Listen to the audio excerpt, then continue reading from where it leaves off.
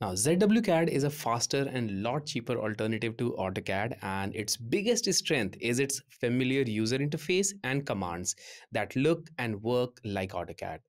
Now, they have released a new version of 2024 with great new features and updates, and here in this video, I'll share with you my 6 selected new features of ZWCAD. Now, these features are Flexiblock, point cloud integration, hardware acceleration, area table, quick properties panel, DGN underlays. So, with that, let's get started.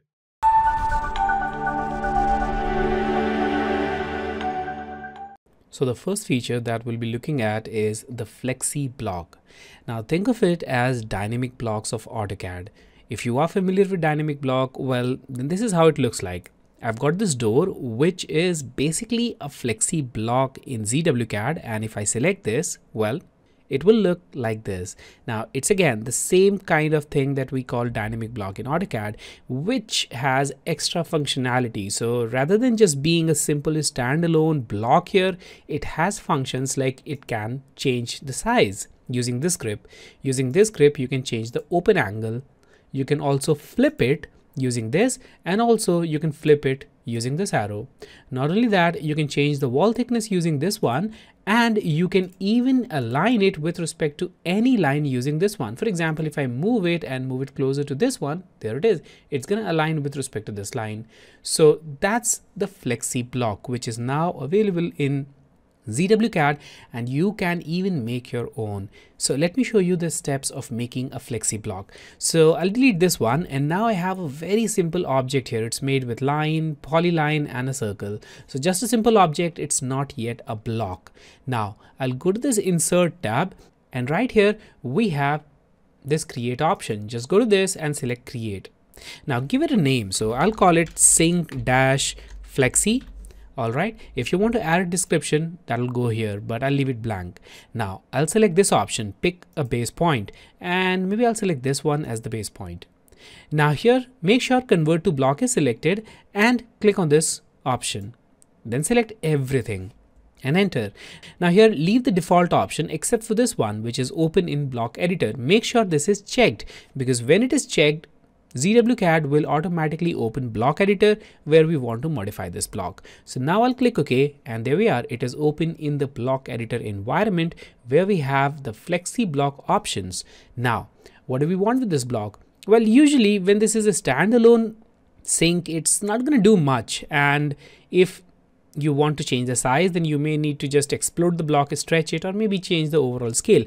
But now using Flexiblock, I will add some features. For example, I just want to increase the length of this sync based on our requirement. So that's the first feature that I'll add here.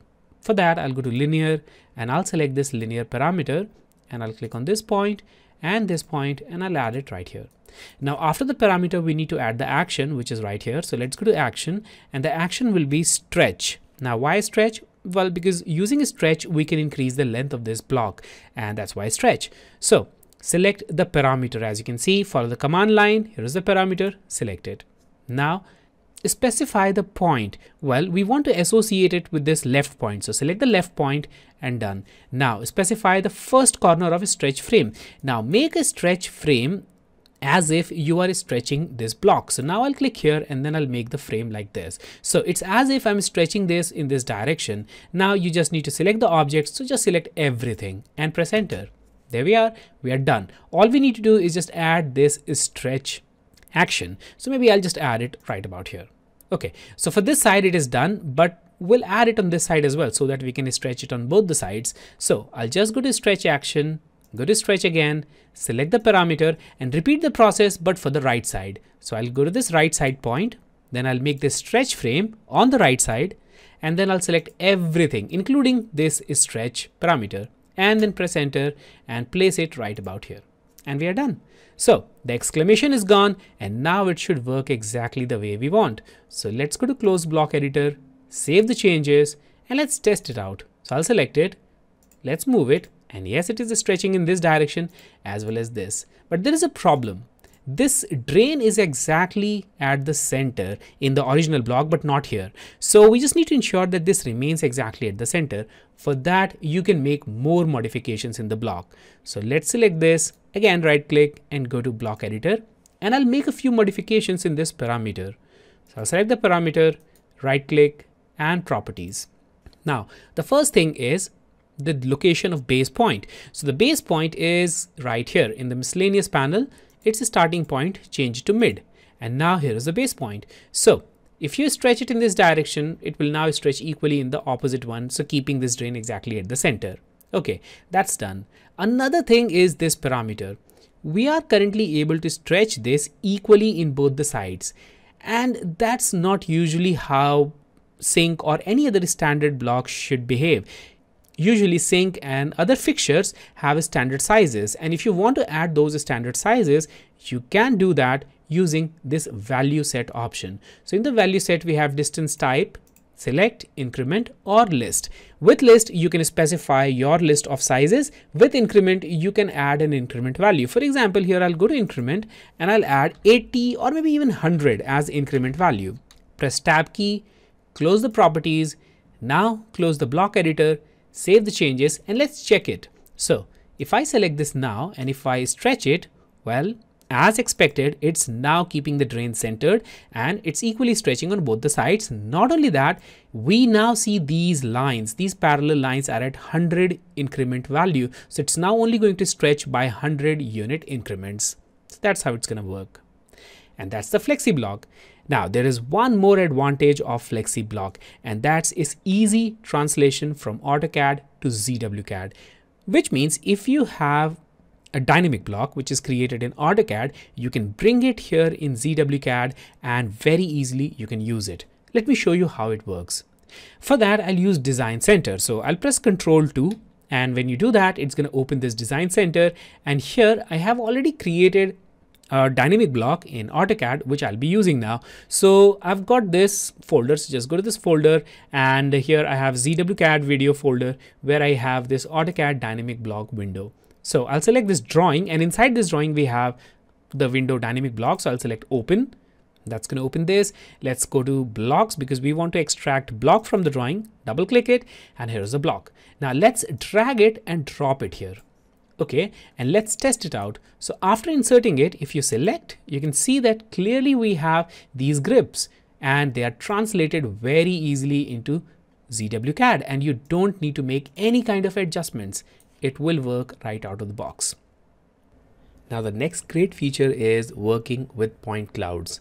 Now the point cloud is the scan data that you can create using 3D scanners or maybe LiDAR scanners, and you can import models of buildings, objects and other things in your drawing using this scan data. Now usually RCP and RCS are the popular formats, but there are several other formats which are supported in ZWCAD.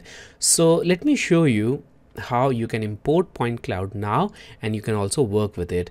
Now to do that, I'll go to this insert tab right here, and here we have this point cloud panel. Now select this point cloud attach, and I already have a point cloud file which is this E57 file here.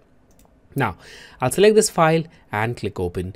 Now in this case, the file will open kind of like this immediately, but when you do that for the very first time, ZWCAD will convert it into a readable format, and it's going to take some time. The file size may change as well, and that happens only for the very first time. So now with that, click OK, and here we are, the point cloud data is added.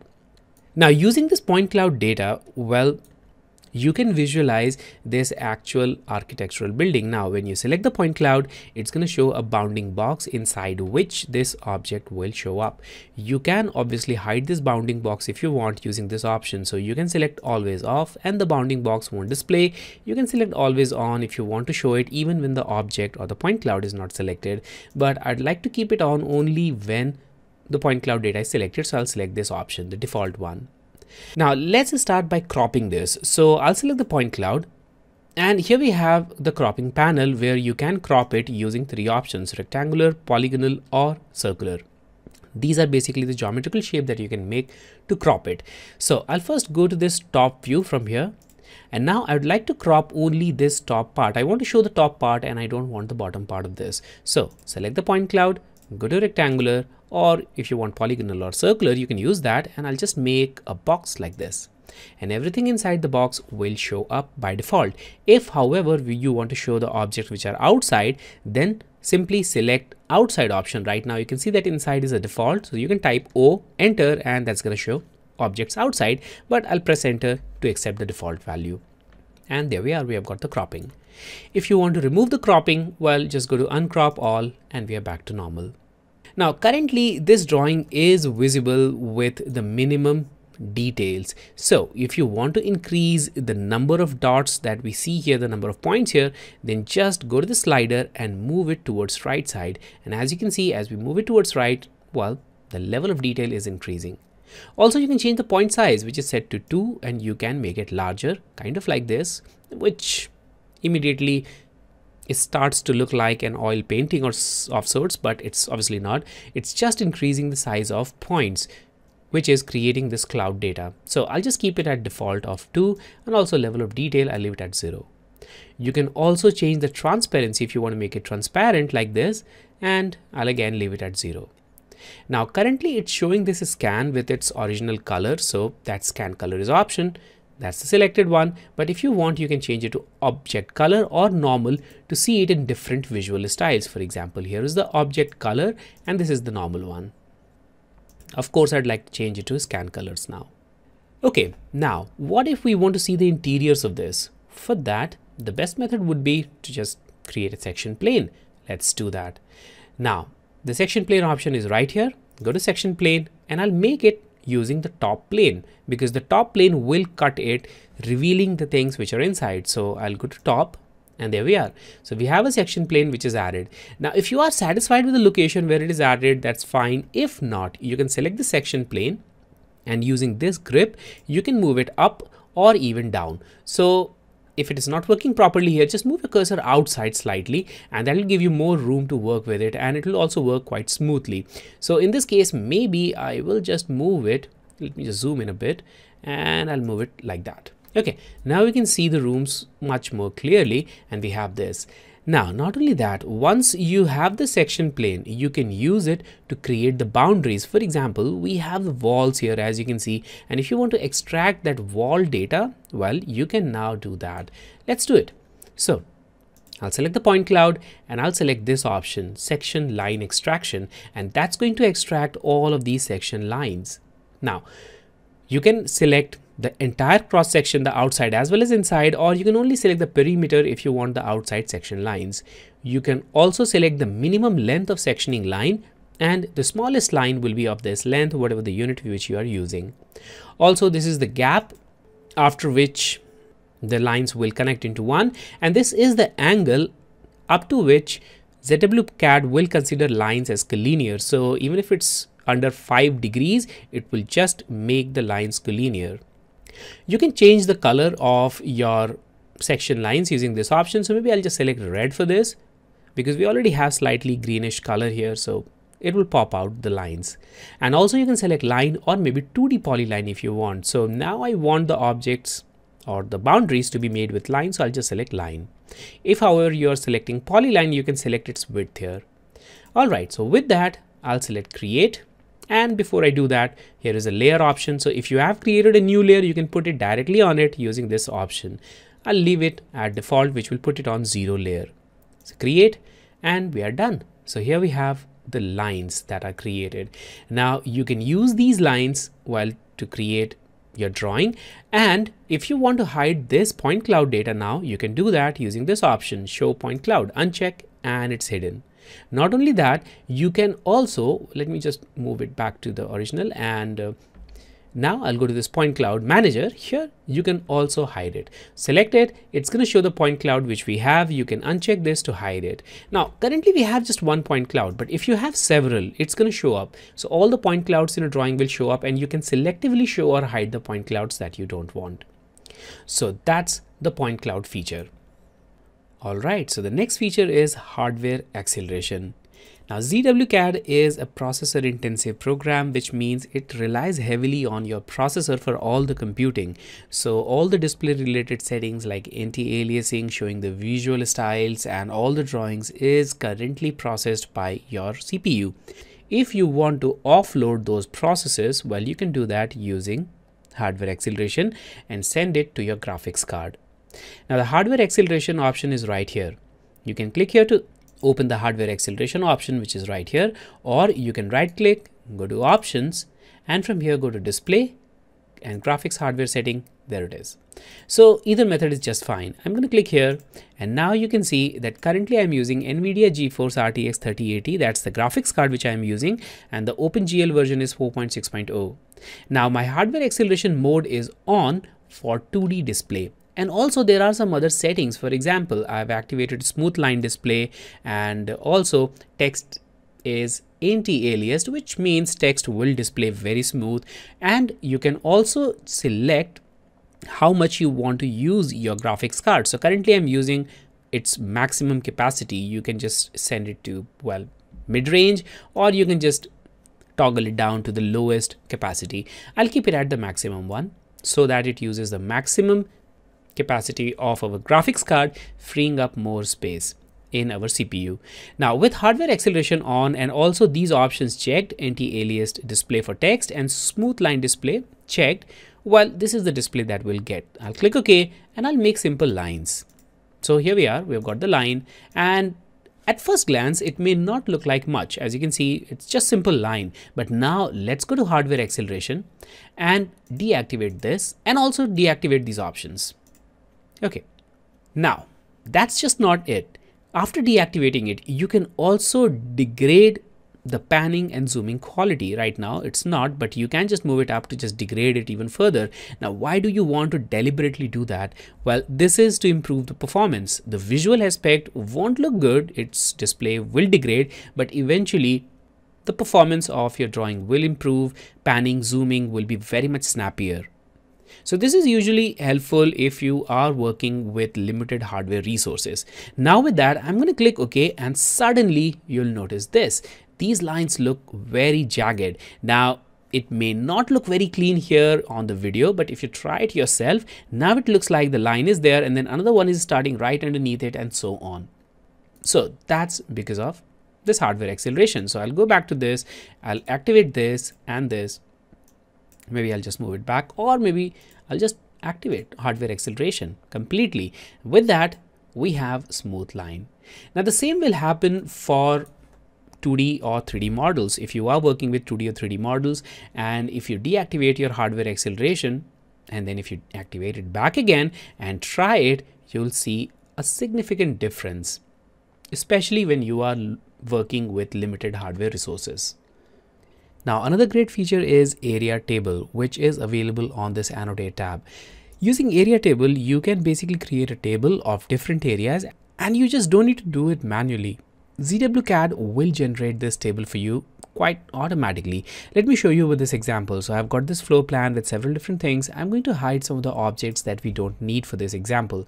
So I'll go to this layer properties and I'm going to hide the blocks and also the door so that we have relatively clean drawing here. Also, if required, you can hide the text and the dimensions just to make it even more clearer. So I'll just hide it all. So we have the bare bones here. Okay, now that we have this, let's create an area table, and for that I'll go to annotate and I'll select area table. Now in the area table, this may not look like the table for you, and if it looks like this, well, you can click here to expand it. So I'm just going to expand it just to show all the options that we have available here. Now you can select simple point just to select the area, or you can select the objects, in which case you should have a polyline or another object, or you can draw a region to create the area.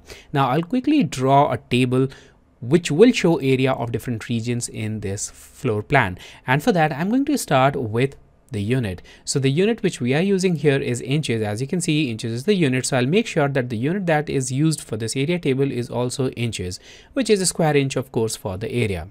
So in the convert from and convert to, I'll select square inches. Also, the ratio is of course 1:1, and I don't want to scale it up or down, so I'll leave the scale factor at 1. Now you can also select a start number and also a prefix or suffix for automatically renaming the areas. If you don't want it, you can select input name, and then ZWCAD will prompt you to add name of different areas manually. I don't want to do that, so I'll select auto name, and I'll select the start number as 1, and then I'll select the number suffix as dash room, so that the name will look like 1 dash room, 2 dash room, and so on. Now, what do you want to show in the table? Well, you can select it from here. So you can select only the dimension name, you can select that area, or you can select both. I want both, so I'll leave it selected. Also, we have the text setting where you can select the style. So I'll select a standard style, and also you can select the text height and where do you want to place your text. And currently we have selected current viewport, which means everything from this viewport will be selected for creating the area, well, area table. Now here in the table settings, you can change the style of your table. So you can select the generate table. If it is not checked, just select it and all the other options will show up. And you can check this option, calculate sum area, just to show the total area of all the different rooms. Also, you can select the table style and the title text, the first header and the second header. So these are the table column names. You can change it here if you want. If you want to export your table as an external file, you can check this option and specify a location where you would like this table to show. So in this case, I'll just select maybe desktop, and here I'll select sample floor plan as the name, and with that I'll save it. Okay, so with these settings, we are ready to create our area table. Now let's click OK and place our table. So I'll just place our table right about here, and as you can see, it is completely empty with the name and area only. Some area is 0. That's totally fine. Now start clicking in the different areas. So I'll just select this one. That's our first area, then second area, third area, fourth area, and you can see that now the table is populating and it's automatically adding the name as 1 dash room, 2 dash room, and so on. Also, the sum area will show total area of all these 4 rooms. Now I've also got this room and all these other rooms that I'm going to include in my area calculation. And once we are done with this, simply press enter to exit out of this. And we also have this Excel because we selected that export option. So we have the same table here in the CSV format that we can use, and I'll just close it. Let's look at this one. So here we have all of these rooms and the areas are also displayed here, of course, in the square inch unit, which we selected by default. So that's how you can use this area table tool. Now the next feature is quick properties. So you can activate quick properties using QP mode system variable. So if you type QP mode and press enter, you'll get -1 as the default value. You can change it to 1 or 2 to activate quick properties. I'll type 1 and press enter, and now we can use quick properties. So basically, if I select an object, it's going to show its quick properties, or the most important properties you can say, and you can modify these properties from here. For example, it's set to 180 degree the rotation angle of this block. I can change it to, let's say, 90, press tab key, and there we are, it's just 90 degrees. So I'll change it back to 180 because that doesn't make sense. And in a similar way, you can select other objects, for example this one, and now it's going to show the properties of this line, and you can modify it from here. You can select the text and make the modification of the text. Now, in this case, if you don't see the properties that you are looking for, then you can add it as well in this quick properties. For example, in this case, I'll just select this line. And as you can see, I only have color, layer, and length. I don't have line weight, the transparency, and all these things. Let's add it in the quick properties. For that, I'll go to the CUI option right here, the customize option. And now here, it's going to show the quick properties. And here, right here in the general option, we have only 2 properties selected. So color and layer. Of course, in this case, we do want to activate the line type scale. If you want to, you can activate that as well. Line type, you can activate the transparency, and maybe I'll just activate line weight as well. Now it's no longer a quick property, it's a longer list, but that's totally fine. Also, you can see in the geometry, the length is selected. Let's say we want angle as well, you can check that. With that, click OK, and now we have a much more comprehensive quick property. So if I select this, now the list is longer with all of these properties that we can modify. For example, in this case, the transparency is set to by layer. Let's just make it 80. And there we are. Now the transparency has changed here for this line. So that's how you can modify it. Now, if you want to make it look like the default one, you can go to the CUI option once again after selecting it and uncheck the options that you don't need. So in this case, I'll just uncheck these options, click OK, and we are once again back to normal. So if I now select it, it's going to show only the properties that it was showing initially. Now, another great feature which is added finally in ZWCAD is the DGN file support. So now you can insert DGN files as XREFs or also as native DWG files. Well, let me show you how it works. So I'll go to insert, and right here we have the DGN underlay option, which will basically let you insert your DGN files as XREFs. You can also go to this XREF option, and from this drop down you can select attach DGN, which is the same option, and you can attach DGN using this. So I'll just go to this DGN underlay, and here I have this house plan DGN file which I'll select. I'll click open and just click OK, and the DGN file is added. Let's click on the insertion point and the default scale factor. I'll press enter and it's added. So here we have the DGN file which is added as an XREF. So if you now go to this XREF option, you can see that it is added here as a XREF. Not only that, if you select the external reference here, which is the DGN file, you'll see this DGN underlay option, which can be used to even modify it further. For example, you can change the contrast of this file. You can change the fading value, which is kind of like the transparency value, and also you can display it in monochrome. As you can see, the pillars are shown in red, but if you don't want to show it in red, you can select this display in monochrome, and now everything is black and white. Well, I'll select it and uncheck this option. Now let's say we only want to see this part of the drawing and we want to hide everything else. For that, we can create the clipping boundary. I'll select it. I'll make a rectangular box here, or you can even use polygonal or other clipping boundaries. In this case, I will select rectangular. So rectangular is selected. I'll press enter. I'll make the box. And there we are. So everything inside the box will show up, everything outside will hide. You can click this arrow to reverse the direction of view. So everything outside will show up, everything inside will hide. Well, I'll leave it like this. Now, if you want to delete the clipping boundary, you can just select this and we are back to normal. Now, currently this drawing is shown as an underlay. If you want to hide it, well, you can select this show underlay, and now it's not going to show the underlay object. Of course, we do want to show it, so I'll just activate it. Also, the snapping is on, which means if you want, you can go to your commands and you can actually snap to these points like midpoint and all these other points. Actually, you know what? In this case, the snapping is deactivated. So let's just activate it first. So I'll select it and I'll activate the snapping, and now let's try it again. So here we are, we've got the endpoint, midpoint, and so on. So the snapping is on. Now if you select it and deactivate the snapping, well, you know that it's not gonna snap anymore. Also, if you want to now go to external reference palette, well, here it is. Or if you want to modify the layer of this file, just select this and we have the layers of this DGN file.